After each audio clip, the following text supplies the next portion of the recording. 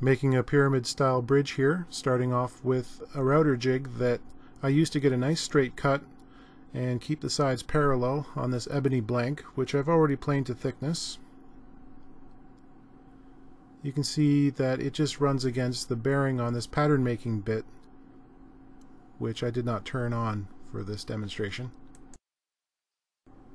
Accuracy is obviously very important when you're setting up a bridge, so I'm using precision measuring equipment and checking and rechecking my marks before I drill or route anything. This is a Stewart McDonald string spacing rule, which I think is one of their more useful products. I use it quite a lot when I'm setting up nuts, or in this case marking out for bridge pin holes. The bridge I'm making is not a direct copy of the Martin design, but quite similar. It's 1 1/8 inches, which is slightly wider than the ones that they were doing in the 20s and 30s, because it's a steel string instrument and I want just a bit more insurance to make sure the bridge stays on there. Using a bradawl here just to give myself some center points before I drill the holes out on the drill press.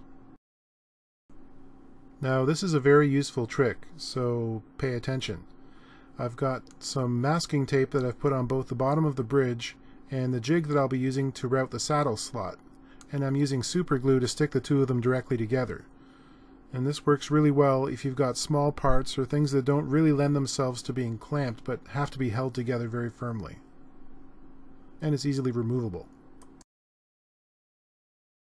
The laminate trimmer is a very snug fit in the tray, and that allows me to pivot the bit down into the wood and sneak up on the full depth of cut without having to mess around with the adjustment mechanism on the router, because that almost always ends up in disaster. You end up with a stepped cut, or the slot is too wide because the bit is almost never completely concentric in the housing.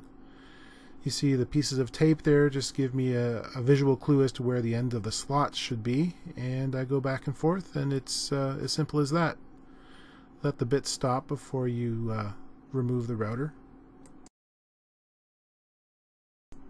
To separate the two pieces, I just get in there with a palette knife, and away you go.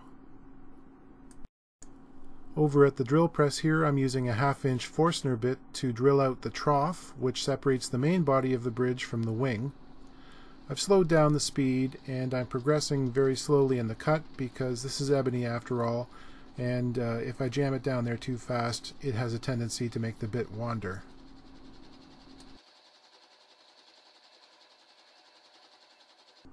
And here's the result, a nice little channel. Next we have another router jig here that holds the body of the bridge at the correct angle for routing the wings. I know, but that clamp in reality is nowhere near the bit. It's just an optical illusion caused by the foreshortening of the camera, and I'm being careful. So a succession of very light passes removes the material from both sides of the bridge, and then I'll flip it over and do the other side, which gives me this. I have that nice little ridge line which is perfectly centered.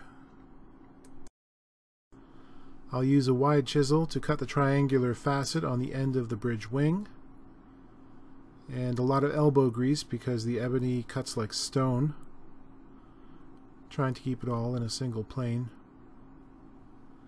After the chisel, I'll go on to using small files and scraper and try to make it as geometrically perfect as I can.